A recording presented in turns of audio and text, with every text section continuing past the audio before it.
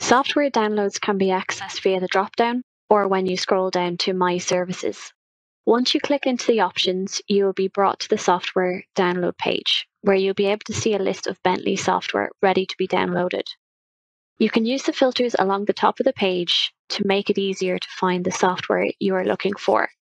You can also search for the product you want. Please note, if your admin has disabled downloading software, you will not be able to download. You would need to contact your admin to enable downloads if you need to access software.